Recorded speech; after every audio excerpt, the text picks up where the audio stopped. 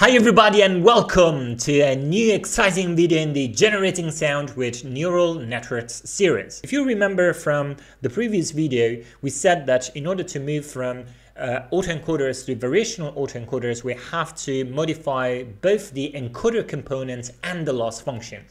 In the previous video, we focused on the encoder component. Today, we're going to be focusing on the loss function. Now, just a quick disclaimer before we get started with the video itself. That is that in order to understand what I'm saying here, you probably need to check out my previous videos on autoencoders. Otherwise, most of the things that I'll be mentioning here will sound as gibberish. Let's get started with a simple representation of an autoencoder. You may remember that in an autoencoder we have an image that we pass in through the autoencoder itself. The image gets encoded and then it gets decoded, and at the end of the architecture we have a reconstructed image. What about the loss function for an autoencoder? Well, we already implemented that and we used the root mean square error. In other words, what we do is we compare the original image with the reconstructed image on a pixel by pixel base using root mean square error. The ultimate goal of our training process is that of minimizing the difference between the original and the reconstructed image, and for that we use RMSE or root mean square error. The loss function for an autoencoder only has this reconstruction error or RMSE. Now, if we want to move from autoencoder to variational autoencoder in terms of the loss function, we need to add an extra term to the loss function, which is called the Kullback-Leibler Divergence, or KL. If we now analyze this loss function, we see that we have two elements. RMSE, we're already familiar with it, will provide information about the reconstruction error, or in other words, how far apart the original and the reconstructed images are. Whereas KL, or the Kullback-Leibler Divergence, will provide us information regarding the difference between the normal distribution from the standard normal distribution.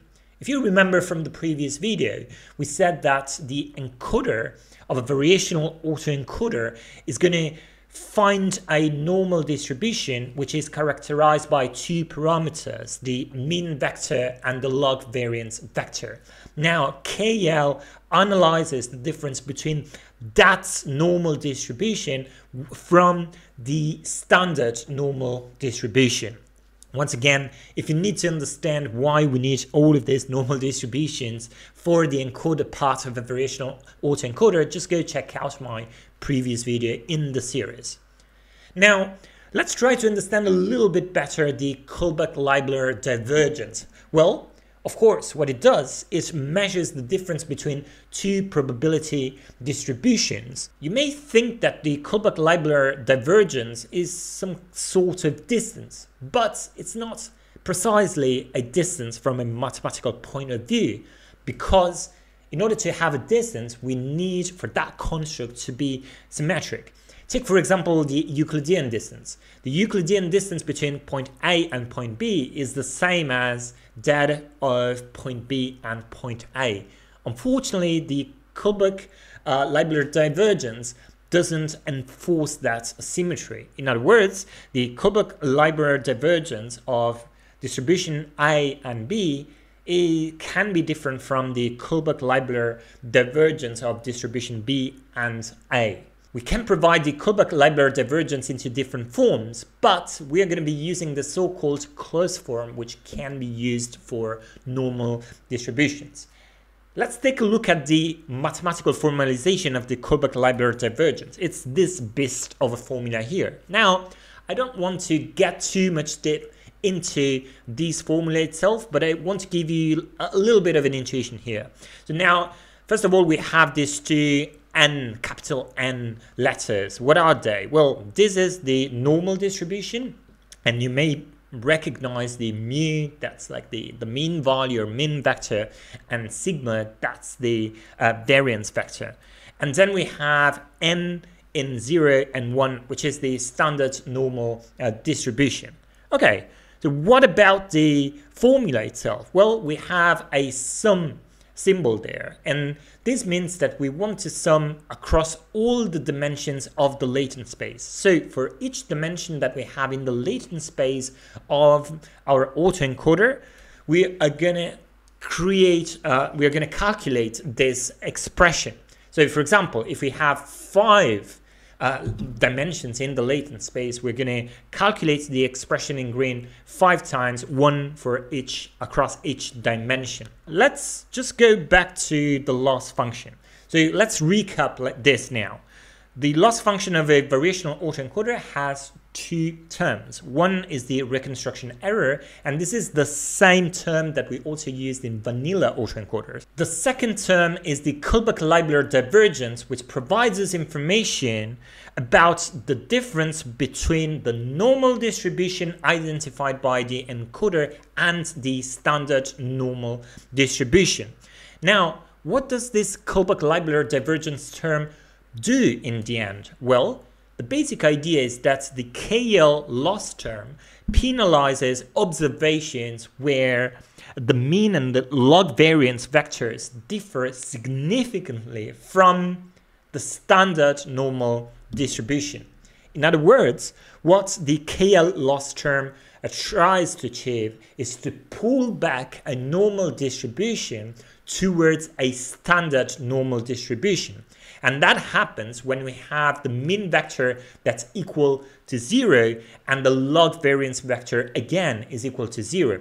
If both of those conditions are achieved, then the KL loss term goes down to 0, and we have basically that the normal distribution now coincides completely with the standard normal distribution. Now you may be wondering, but why do we need this? Why do we need to add this extra term, the KL loss term? The Kullback-Leibler Divergence term fixes a couple of issues that we had with vanilla autoencoders.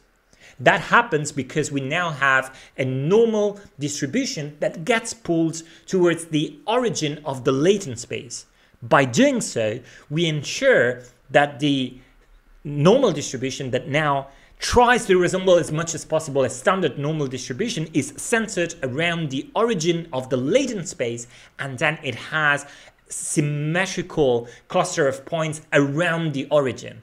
This achieves 2 things. First, we now have symmetry around the origin of the latent space, and this basically means that we avoid having all those gaps that we had among the cluster of points, so that we have something that resembles an almost continuous space around the origin. There's one final touch to add to the loss function of a variational autoencoder, and that's the reconstruction loss weight, which in this case we indicate with alpha.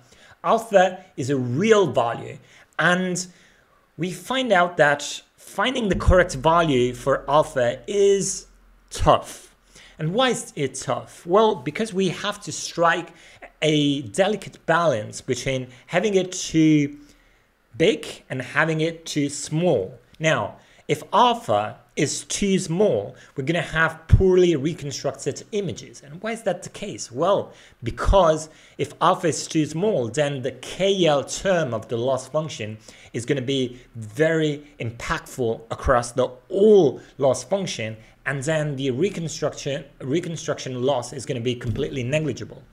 On the other hand, if alpha is too large, we're going to have all the same issues that we've had so far with vanilla autoencoders, and that's because the KL term will be negligible because all the weight will be on the reconstruction loss. We need to find a value for alpha that strikes the balance between ensuring that we take care of having well-formed images or well-reconstructed images and ensuring that we have a normal distribution that resembles a standard normal distribution, and this is informed by the KL term in the loss function. We can find an ideal value for alpha, treating it as a hyperparameter that we want to optimize during training time.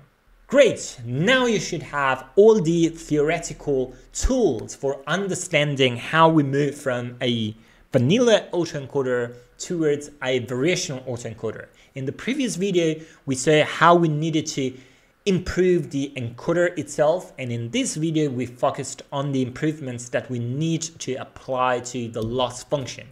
That's great. So what's next? Well, in the next video we're going to take all of these theoretical concepts that we devised during these couple of videos and we're going to implement them. In other words, we're going to go back to our autoencoder class and we're going to implement the encoder and the loss function to transform it into a variational autoencoder. Okay, that's all for today. I hope you found this video useful. If that's the case, please leave a like. If you want to get more videos like this, please remember to subscribe to the Sound of AI channel. Cheers for now.